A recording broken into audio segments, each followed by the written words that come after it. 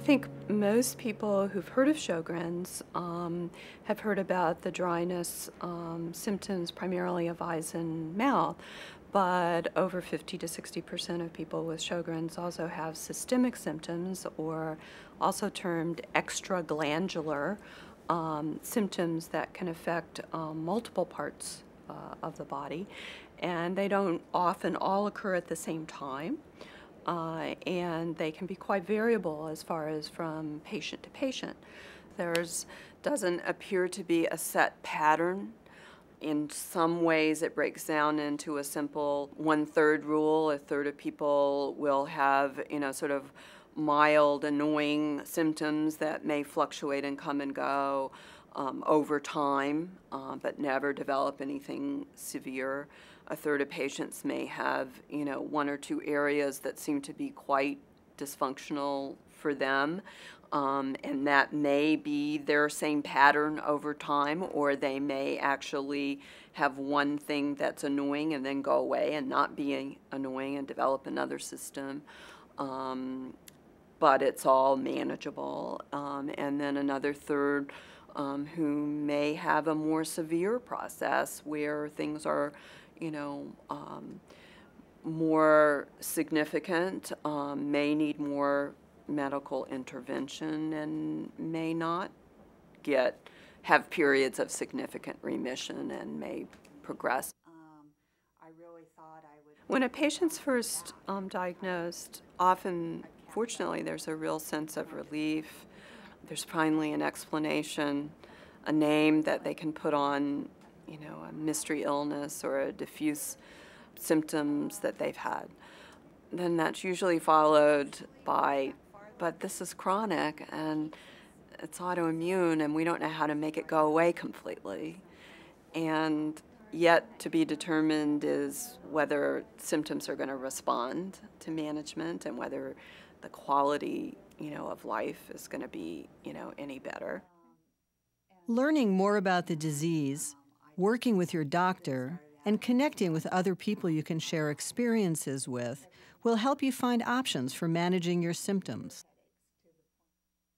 While no one experiences all the possible symptoms of Sjogren's syndrome, they can include fatigue and joint pain, concentration and memory loss, also known as brain fog, dry mouth, mouth sores, dental decay, difficulty with chewing, swallowing, speech, taste, and dentures, dry nose, recurrent sinusitis, and nosebleeds, GI problems such as stomach upset, gastroparesis, autoimmune pancreatitis, heartburn, reflux, and esophagitis, dry skin, vasculitis, and Raynaud's phenomenon, peripheral and autonomic neuropathies, dry eyes, corneal ulcerations and infections, recurrent bronchitis, pneumonia, and interstitial lung disease, abnormal liver function tests, chronic active autoimmune hepatitis, and primary biliary cirrhosis, vaginal dryness, and painful intercourse. Sjogren's can also affect the central nervous system, can cause fetal heart block in babies whose mothers have Sjogren's, and can sometimes lead to the development of lymphoma. That is why it is so important for the patient to be followed by a physician who understands the signs and symptoms of Sjogren's syndrome. There is no evidence at the present time in any manner scientifically that Sjogren's syndrome is contagious. And secondly, a very important question that people ask is whether or not their longevity will be decreased by Sjogren's.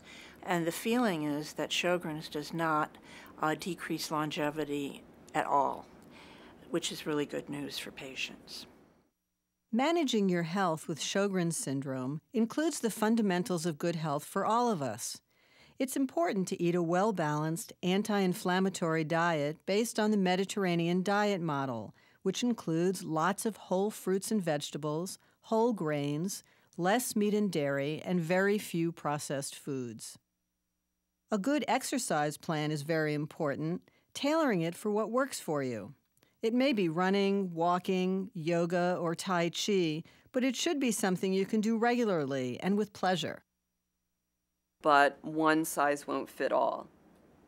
And so it's what are the options that you can learn about, gather from, healthcare providers that you're seeing, and then try some for you. And ultimately, it has to be something that works for you, because that's the only way you're going to do it.